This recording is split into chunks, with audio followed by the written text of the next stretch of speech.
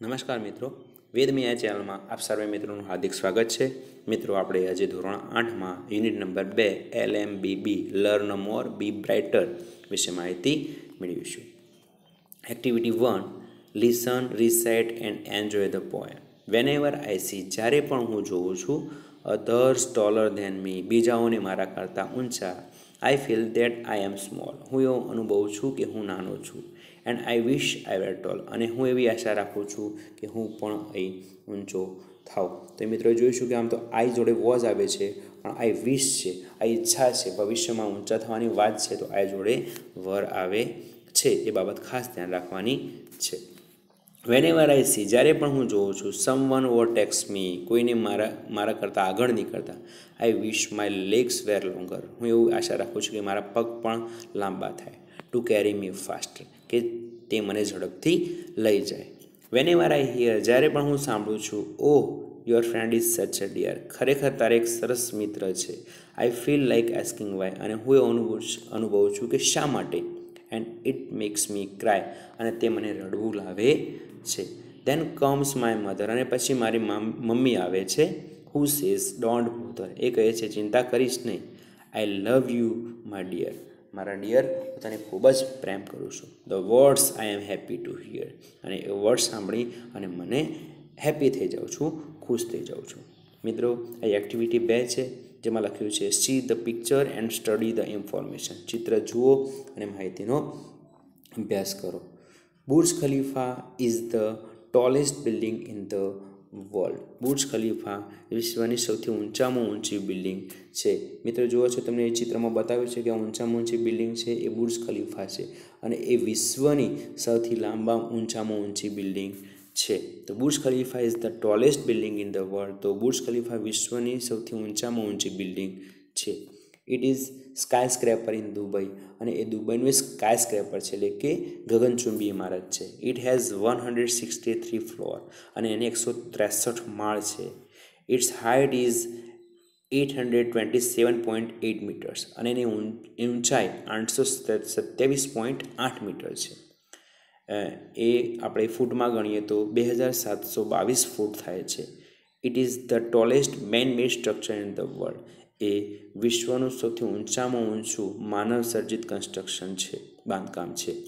It's base is 3,33,100 square feet, અને એનો base છે, પાયો છે, 3,33,100 ચોરસ ફૂટ છે, ચોરસ સ્ક્વેર ફૂટ છે। It has the longest water supply line, અને એની પાણીની વોટર સપ્લાય લાઇન છે એ સૌથી વિશ્વની લાંબામાં લાંબી છે। It has the longest lift, અને લિફ્ટ છે, બિલ્ડિંગ ઊંચી છે એટલે લિફ્ટ પણ જોઈએ, અને લોબામાં લોબી લિફ્ટ છે। It's cost of construction was $1.5 billion, અને એના બાંધકામનો ખર્ચ $1.5 બિલિયન છે। It is the most expensive building, અને એ સૌથી ખર્ચાળ મોંઘામાં મોંઘી બિલ્ડિંગ છે। હવે મિત્રો આપણે જોઈશું કે સે whether the following sentences are true or false on the basis of the about tax. આપણે જોવાનું છે કે એ વાક્યો ખરા છે કે તે ખોટા લખવાનું છે, અને ખરા માટે ટી અને ખોટા માટે એફ લખવાનું છે। તો મિત્રો આપણે જોઈ શકીએ છીએ કે પહેલું વાક્ય છે the tallest building in the world is Burj Khalifa, Burj Khalifa વિશ્વની ઊંચામાં ઊંચી બિલ્ડિંગ છે, તો પહેલું વાક્ય રાઇટ છે। It is the smallest building in Dubai, એ દુબઈની નાનામાં નાની બિલ્ડિંગ છે, તો વાક્ય ખોટી છે। નો અધર building has so long water supply line as Burj Khalifa, બીજી બિલ્ડિંગોની જે વોટર સપ્લાય લાઇન છે એના કરતાં બુર્જ ખલીફાની વોટર સપ્લાય લાઇન લાંબી છે, તો વાક્ય સાચું છે। It's lift system is the longest one in the world, any lift system છે એ પણ વિશ્વમાં લાંબી છે, એ વાક્ય પણ રાઇટ છે। It's cost was higher then any other building in the world, અને બીજી બિલ્ડિંગો કરતાં એનો કોસ્ટ કિંમત પણ સૌથી વધારે છે, એ વાક્ય પણ સાચું છે। હવે મિત્રો આપણે એક્ટિવિટી 3 જોઈશું, look at the picture and complete the sentences using correct words, ચિત્રનો અભ્યાસ કરો અને પછી તેમના આધારે સાચા શબ્દો પસંદ કરી અને ખાલી જગ્યા પૂરો।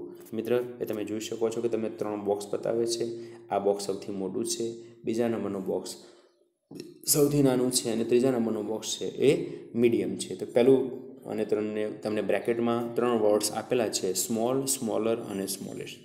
સેકન્ડ બોક્સ ઇઝ ખાલી જગ્યા.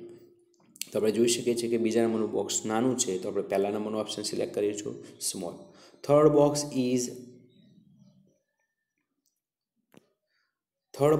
Is smaller than first box. હવે આપણે ફરી જોઈશું કે થર્ડ બોક્સની વાત છે, તો આ ત્રીજું બોક્સ છે is smaller than first box છે. પહેલાં આપણે જોઈશું કે ત્રીજું બોક્સ છે એ પહેલાં બોક્સ કરતાં નાનું છે, તો સ્મોલર લાગે છે. પણ મિત્રો સ્મોલર લગાવતા ખાસ ધ્યાન રાખવાનું છે કે સ્મોલર પછી THAN ધેન આવવું જોઈએ. તો હવે આપણે ત્રીજું ઉદાહરણ જોઈશું. Second box is the smallest of all boxes.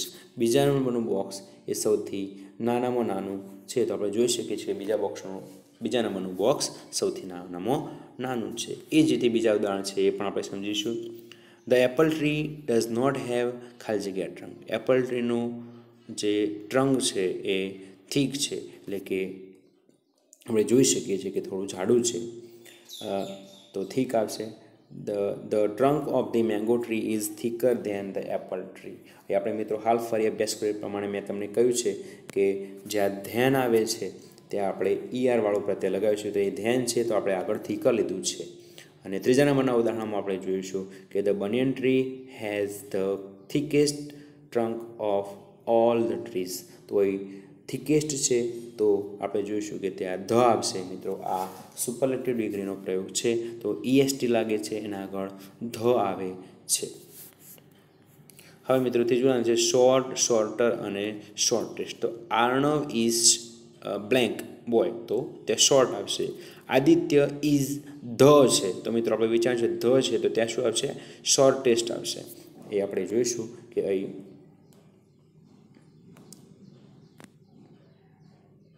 The છે તો એ આપણે શોર્ટેસ્ટ લખીશું. અને ત્રીજું છે યુવરાજ ઇઝ ખાલી જગ્યા shorter than Arnab.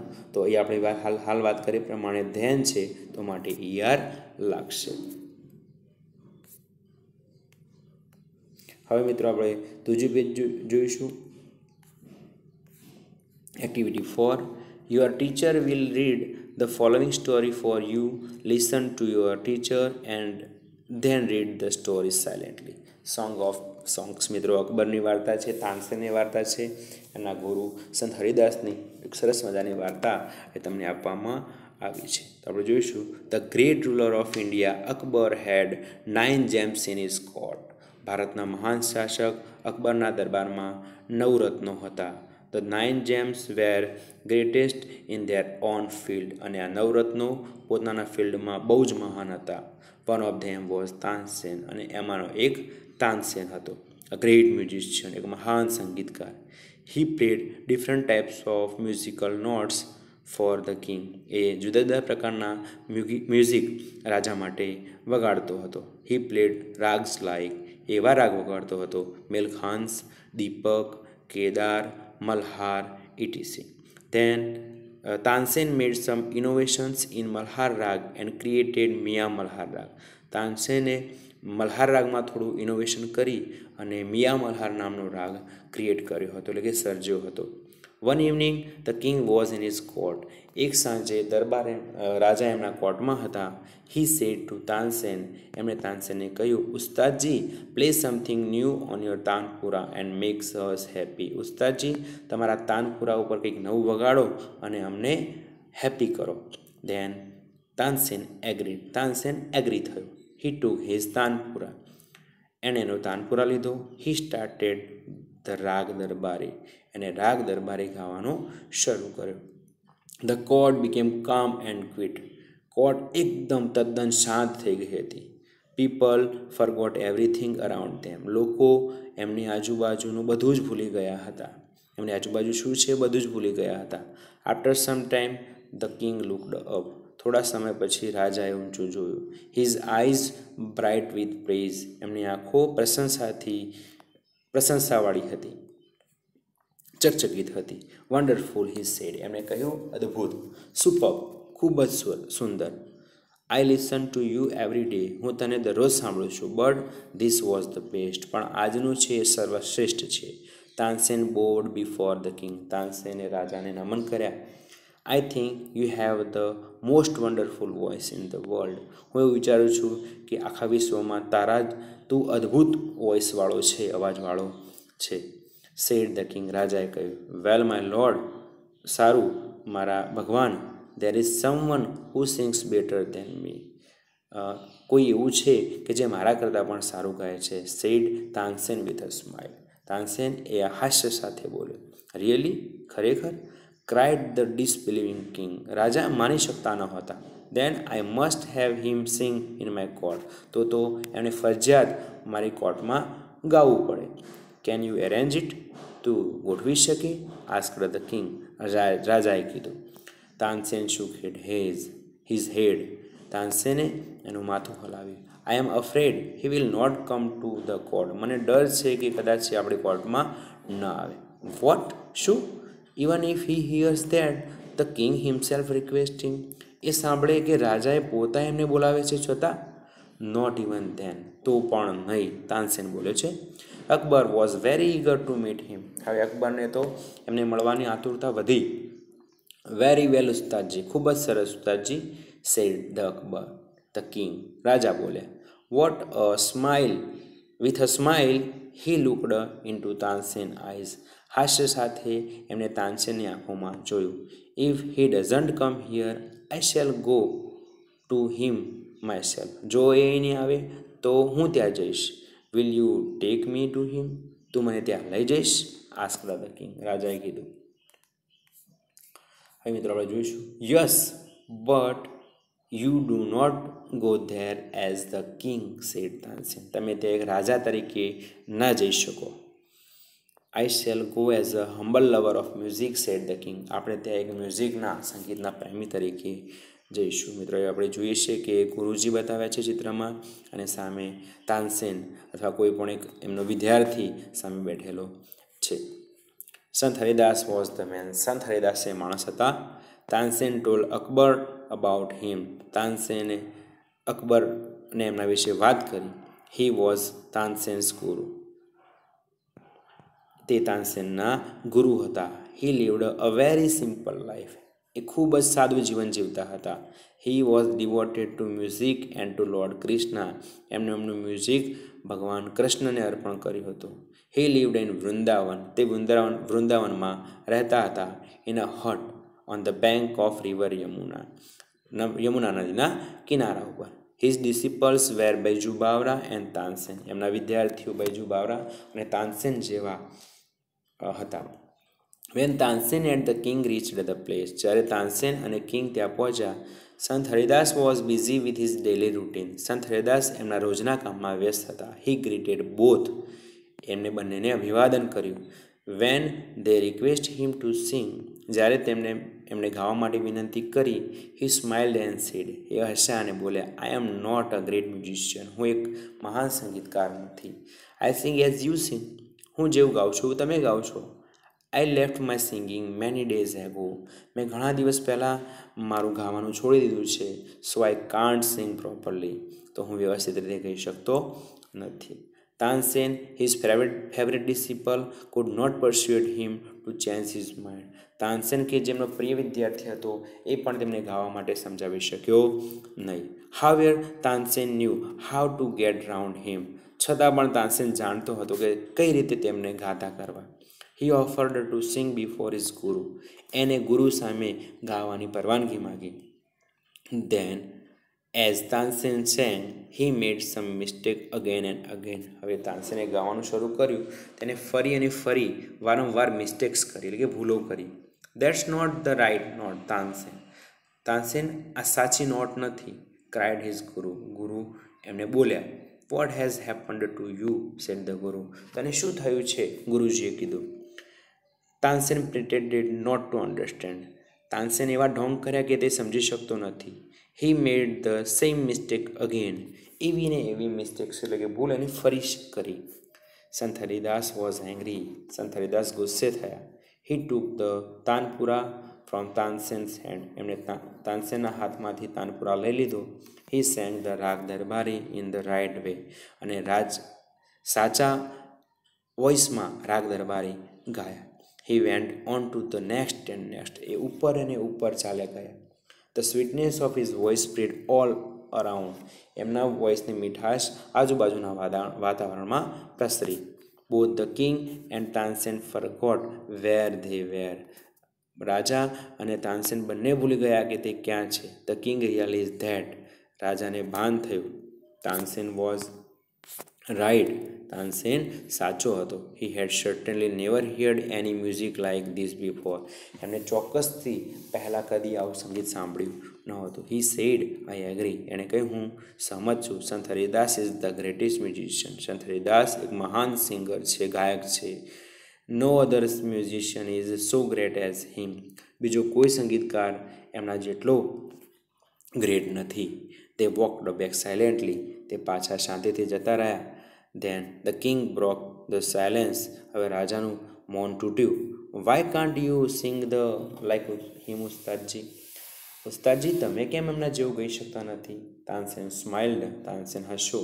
શહેનશાહ, I Singh at your command, શહેનશાહ હું તમારા કમાન્ડ ઉપર કહું છું, તમારા આદેશ ઉપર કહું છું. The command of the king of Hindustan, A command હિન્દુસ્તાનના રાજાનો છે. અને ગુરુજી sings for the one who is the king of king, અને ગુરુજી કોના માટે ગાય છે? કે જે રાજાઓનો રાજા છે, એટલે કે ભગવાન છે. મિત્રો હવે તમે આખી સ્ટોરી સમજી ગયા છો. તો make true or false for this sentence is use T mark for the true and false four F four false. તો આપણે હવે વાક્ય જોઈશું. Tansen agreed that he was the best singer, તાનસેને સ્વીકાર્યું કે એ સૌથી મહાન સંગીતકાર છે. તો આપણે સ્ટોરીમાં જોયું તો એમણે કીધું હતું કે મારા કરતાં પણ સારું ગાવાવાળા છે. સંત હરિદાસ લીવડ ઇન અ હટ, સંત હરિદાસ ઝૂંપડીમાં રહે છે, તે વાક્ય સાચું છે. સંત Haridas came to the અકબર્સ court, સંત હરિદાસ અકબરની કોર્ટમાં આવ્યા હતા, તો વાક્ય રોંગ છે. સંત હરિદાસ કુડ નોટ સિંગ વેલ, સંત હરિદાસ સારું ગાતા ન હતા, તો આપણે જોયું કે સરસ ગાયા હતા, તો વાક્ય સાચું છે. તાનસેન મેડ સમ મિસ્ટેક ડેલિબરેટલી, તાનસેને થોડી ભૂલો જાણતા જ કરી હતી, તો વાક્ય ટ્રુ છે. ધ કિંગ એગ્રીડ ધેટ સંત Haridas was a wonderful singer, રાજાએ સ્વીકાર્યું કે સંત હરિદાસ એક અદ્ભુત ગાયક છે, તો વાક્ય સાચું છે. તો મિત્રો આપણે હવે જોઈશું કે what do this lines from the lessons mean, tick mark the correct answer. હવે આવી લેસનમાંથી લાઈનો શું કહેવા માગે છે તે આપણે જોવાનું છે. There is sum who Singh better than આઈ, કોઈક એવું છે કે જે મારા કરતાં પણ સારું ગાય છે, તો આપણે બીજા નંબરનો ઓપ્શન છે સમ વન સિંગ્સ બેટર ધેન આઈ, કોઈ મારા કરતાં પણ સારું ગાય છે, એ ઓપ્શન સાચું છે. આઈ એમ afraid he will not come, શહેનશાહ મને ડર છે કે કદાચ એ નહીં આવે, તો ત્રીજા નંબરનો ઓપ્શન છે આઈ એમ afraid that he will refuse to come, એ આવવાનું નકારશે. But Tansen new how to gate round હિમ, પણ તાનસેન જાણતો હતો કે તેમને કઈ રીતે ગાતા કરવા, તો Tansen new how to gate સંત હરિદાસ ટુ સિંગ. તો હવે મિત્રો આપણે આગળના વાક્ય જોઈશું. આઈ સિંગ એટ યોર કમાન્ડ, તો આઈ સિંગ બિકોઝ યુ આસ્ક મી, તમે મને કહો છો એટલે હું ગાઉં છું, તો પહેલો ઓપ્શન સાચો છે.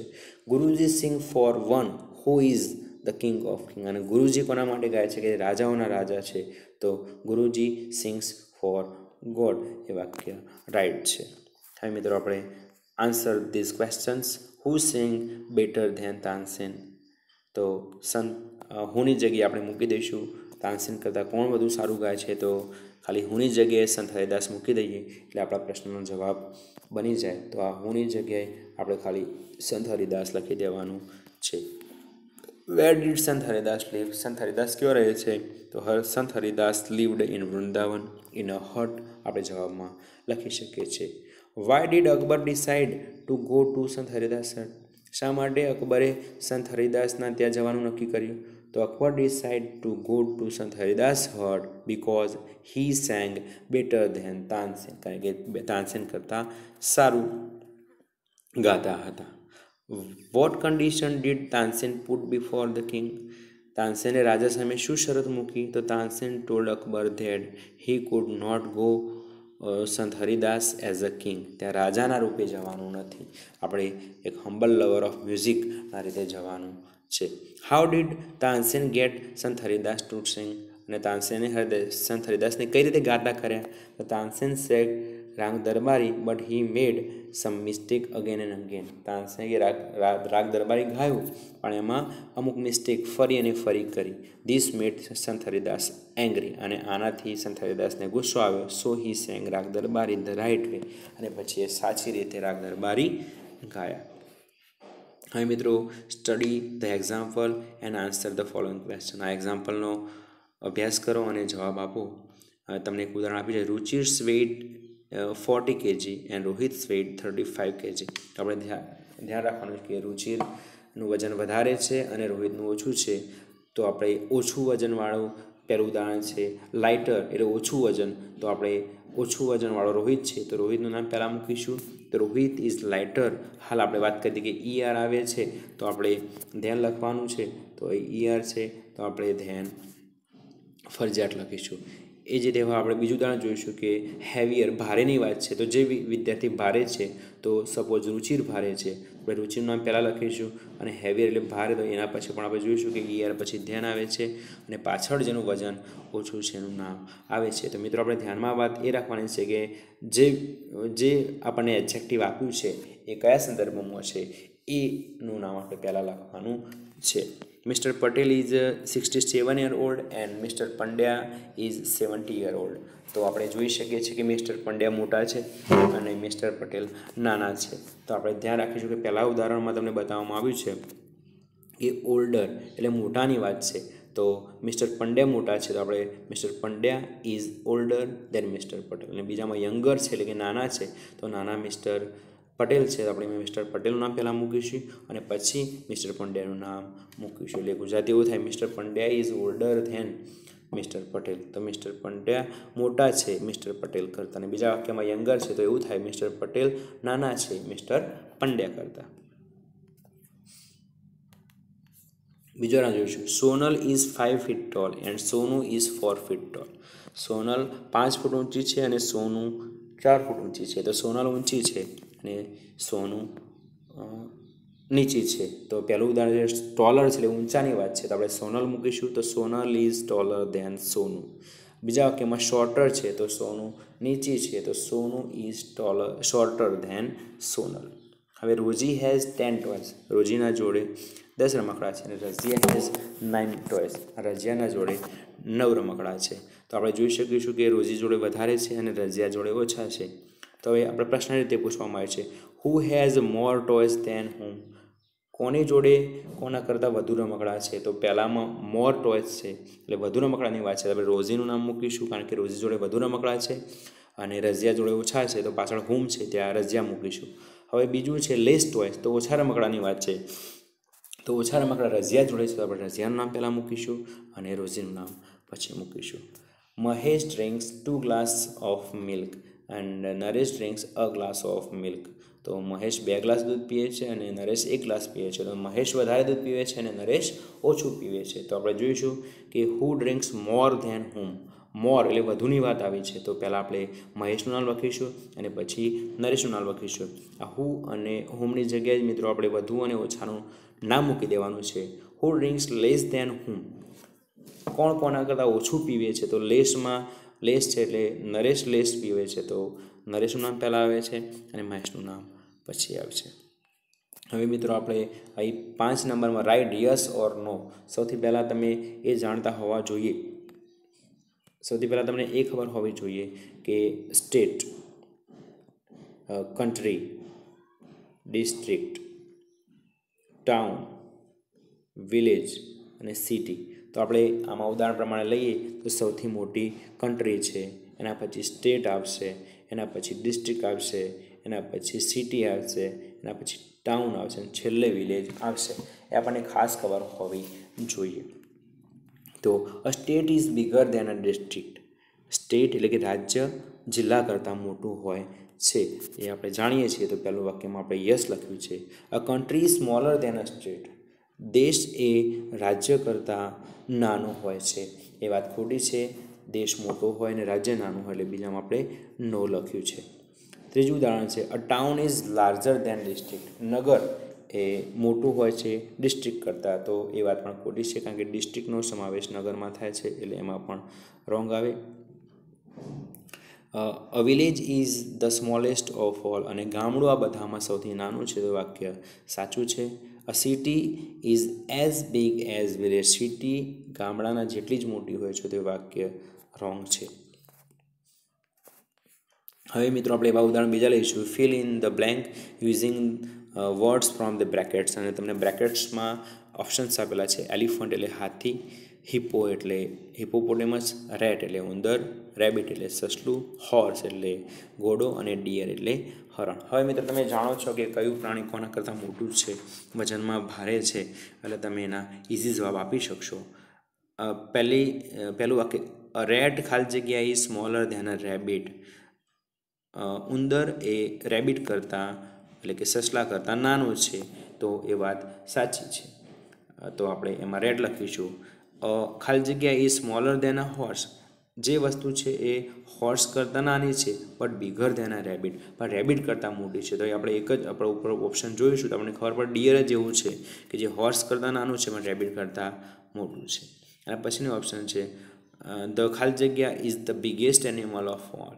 આ બધામાં સૌથી મોટું પ્રાણી છે એ કયું છે? એલિફન્ટ છે. એટલે જો ધ લાગ્યું છે અને બિગેસ્ટ લાગ્યું છે, એટલે કે સુપરલેટિવ ડિગ્રીનો ઉપયોગ થયો છે. અ હિપ્પો ખાલી જગ્યા એન્ડ એન ખાલી જગ્યા the heavier then horse. Horse કરતાં બે પ્રાણીઓ ભારે છે. આમ તો હિપ્પો છે અને એલિફન્ટ છે, પણ મિત્રો ખાસ ધ્યાન રાખવાનું છે કે ક્યાં હિપ્પો મૂકવું અને ક્યાં એલિફન્ટ મૂકવું. અ હિપ્પો અને એલિફન્ટ એકના આગળ એ આર્ટિકલ આપ્યું છે ને એકના આગળ એન આર્ટિકલ આપ્યું છે. તો આપણે જાણીએ છીએ કે ઉચ્ચારણ પ્રમાણે આપણે આર્ટિકલ મૂકીએ છીએ. તો એલિફન્ટના આગળ એન આર્ટિકલ આવે છે તો એન છે તો એલિફન્ટ પાછળ મૂકીશું, અને હિપ્પોના આગળ એ આર્ટિકલ આવે તો હિપ્પો આગળ મૂકીશું. હવે પ્રિન્ટ મિસ્ટેકના કારણે પાંચમું વાક્ય અને ચોથું વાક્ય સેમ છે. તો આપણે છઠ્ઠું વાક્ય જોઈશું. The rate is the smallest of all these animal. તો ઉંદર સૌથી નાનામાં નાનું પ્રાણી છે. તો આપણે જોઈ શકીએ છીએ કે ઉપર આપણને 6 પ્રાણીઓ આપ્યા છે, એમાં ઉંદર સૌથી નાનો છે.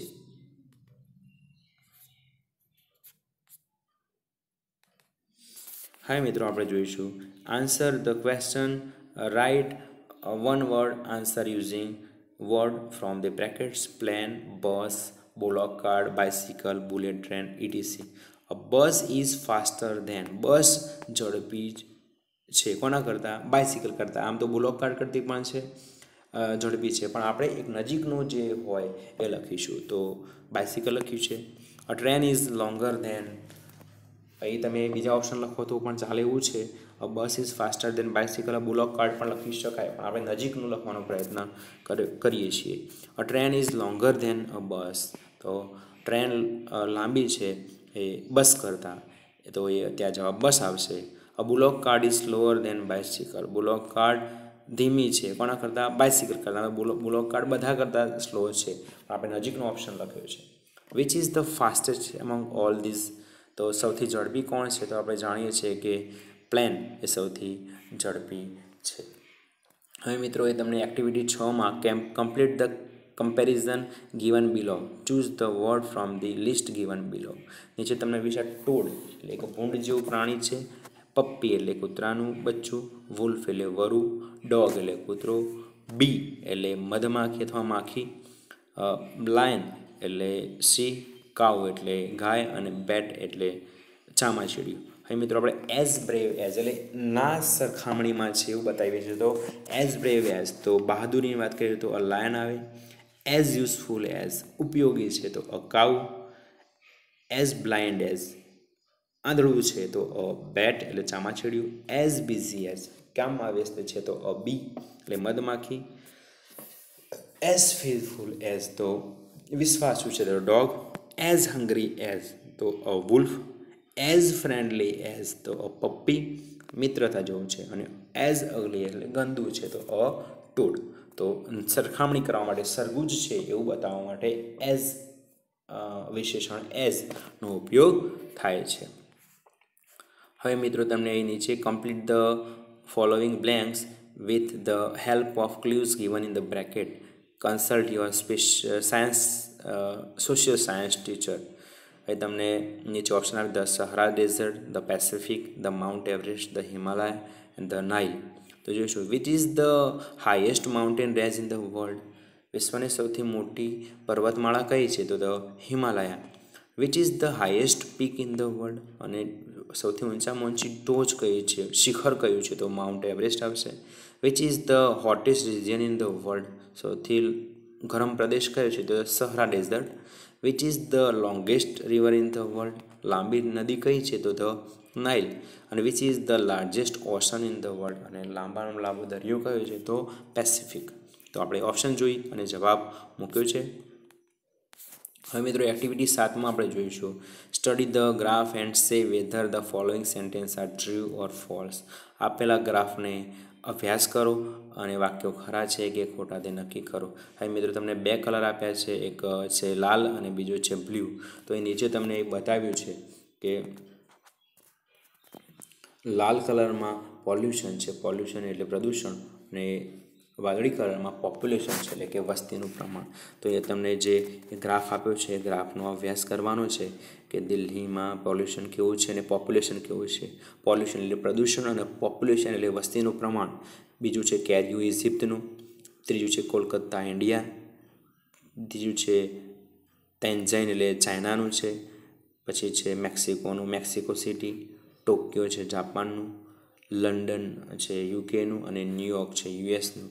એમાં પોપ્યુલેશન ઇન 2005 મિલિયન્સ અને પોપ્યુલેશન એટલે કે વસ્તીનું પ્રમાણ 2005નું છે. તો Kolkata is the most polluted city in the world. Kolkata વિશ્વની સૌથી વધુ પોલ્યુટેડ એટલે પોલ્યુશનવાળી સિટી છે. તો આપણે જોઈશું કે કલકત્તાને આપણે જોવાનું છે કે પોલ્યુશન માટે આપણને વાદળી આપ્યું છે, તો કલકત્તાનું પોલ્યુશન જોયું છે તો ના, પોલ્યુશનમાં તો ટોક્યો આગળ છે. તો પહેલું વાક્ય છે ફોલ્સ છે. Tokyo and New York are more polluted but laser populated cities. તો ટોક્યો અને ન્યુયોર્કની આપણે સરખામણી કરવાની છે. હવે તમને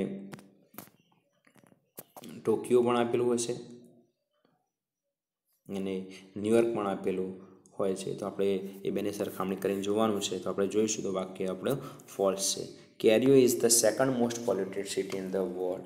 કેરિયો બીજા નંબરની વધુ પોલ્યુટેડ સિટી છે. તો આપણે જોઈશું કે કેરિયો છે એનું પોલ્યુશન જોઈશું પોલ્યુશન કે બીજા નંબરનું છે, પહેલું દિલ્હી છે ને બીજું એ છે. તો વાક્ય ટ્રુ છે.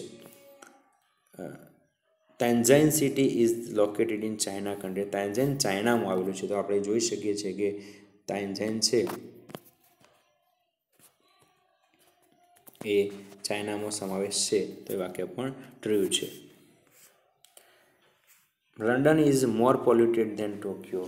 લંડન વધુ પોલ્યુટેડ છે એટલે પ્રદૂષણ છે ટોક્યો કરતો. તો આપણે ગ્રાફ જોઈશું તો એ પણ આપણે ખબર પડશે.